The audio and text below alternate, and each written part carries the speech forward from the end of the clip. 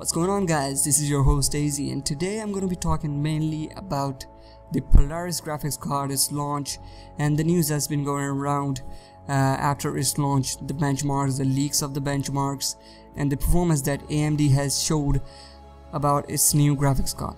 So starting off with the launch, AMD at E3 PC Game Show, which AMD actually hosts, showed three graphics cards, three of the new graphics cards, and AMD said that these are total Polaris lineup.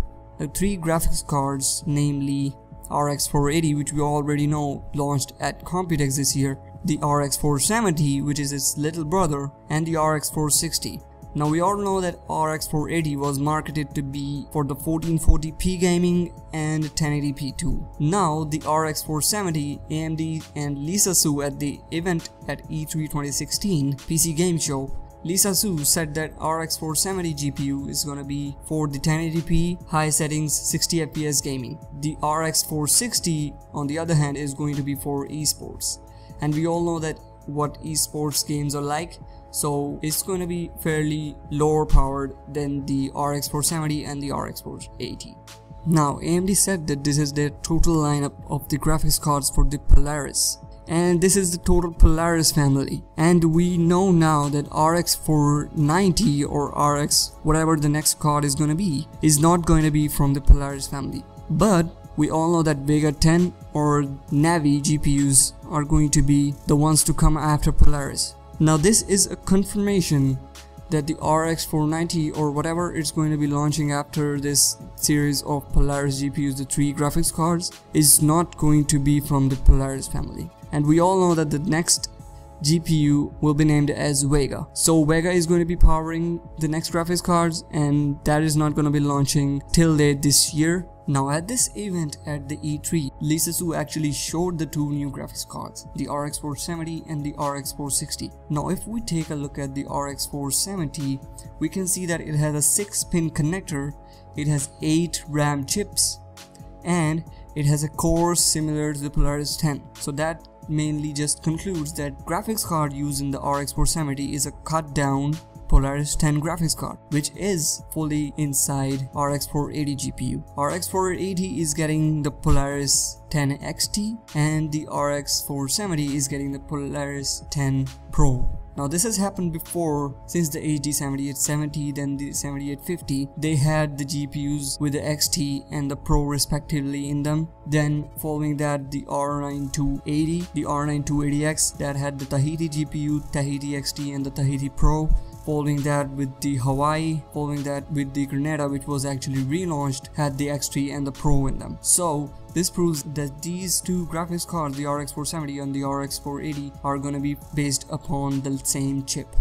So we know now that it's going to be based upon the same chip. Its power draw is going to be fairly lesser than that, maybe 10 to 20 watts lesser, because we're going to be cutting down some of the cores, or you can say some of the stream processors, and we're going to be getting lesser heat output and lesser power draw. Yeah, these are the main things for the RX 470. The RX 460, which AMD showed, had a little small cooler fan, which just indicates that this graphics card doesn't even need much power to operate and isn't going to output much heat. It doesn't have a 6-pin connector.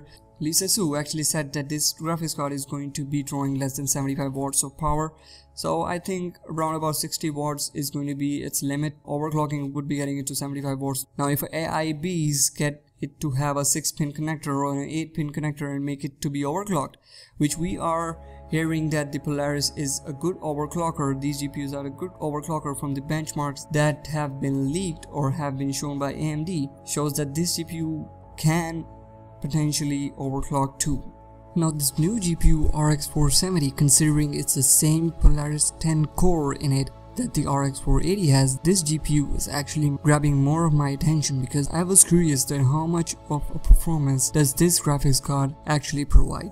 So for calculating its performance, we have to take a look back into the history of AMD, what it's been doing for a long time. So seeing from different GPUs and their brothers, we see that the 7870 and the 7850 over game debate, we see that the 7870 has 1280 stream processors, and its little brother 7850 had 1024 stream processors, which are 256 stream processor lesser than its big brother.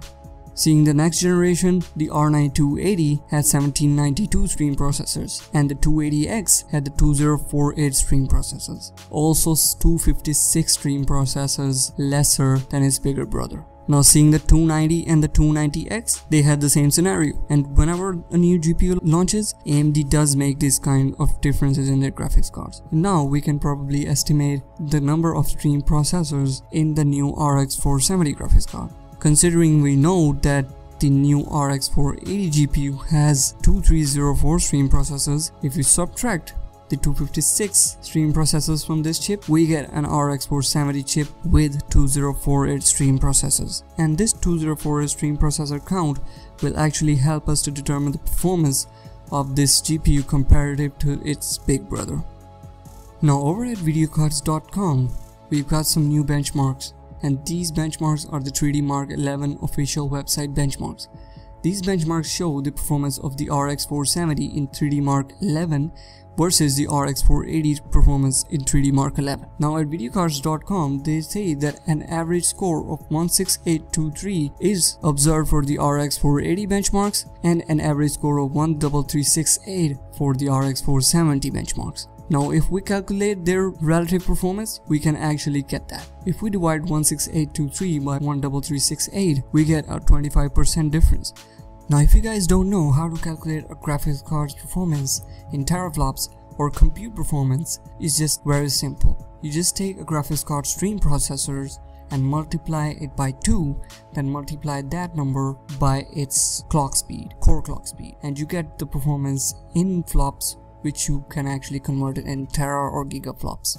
So to tell you that this equation is actually true, if you multiply the 2304 stream processors of the RX 480 by 2 and multiply it by its core clock, which is 1266 MHz boost clock, we can actually see that it has 5.8 teraflops of performance. Now if we divide this 5.8 teraflops of performance by 1.25 to decrease its performance by 25%, we can actually see that the RX 470 GPU will actually get us to around about 4.64 teraflops of performance. Now to calculate the clock speed of the graphics card, the boost clock speed of the graphics card, we can simply use that equation, and by simplifying that equation we get 1132 core clock speed. Now guys, this is mere speculation by me, by the calculation of simple mathematics, and this can turn out to be actually true, and this can turn out to be actually false. If it turns out to be actually true, then you know that who actually gave you the information first. Now this 25% difference in performance of these two graphics cards is going to be actually giving us a price difference too. If we decrease the $200 by 25%, we get $150. And yeah, AMD is going to be pricing this GPU at $150 to make it competitive. This is a rumor that's been going on for a while now. If that rumor is going to be true, that this calculation is true, and this graphics card is going to be at 1132 MHz core clock with 2048 stream processors to get this average performance in 3D Mark 11. Now this 1132 doesn't actually mean that this is actually the maximum overclock for the RX 470, because at videocards.com we have many other values too, which are higher than these averages for both the graphics cards. So if we just put those values in the equation and calculate, we're going to be getting more clock speeds. So if Polaris turns out to be a good overclocker, we can actually see more performance, maybe 6.0 teraflops of performance from RX 480 and more than 5 teraflops of performance from the RX 470. Maybe it turns out to be true, we don't know. It's just pure speculation at this point, guys. If you like this video and you think that we are getting good graphics cards from AMD, or if you think we are getting bad graphics cards from AMD, just leave a thumbs up or a dislike on this video and leave in the comment section below what you think about my calculation, what you think that these graphics cards are going to be like when they are launched. And I'm going to be going out now. Peace.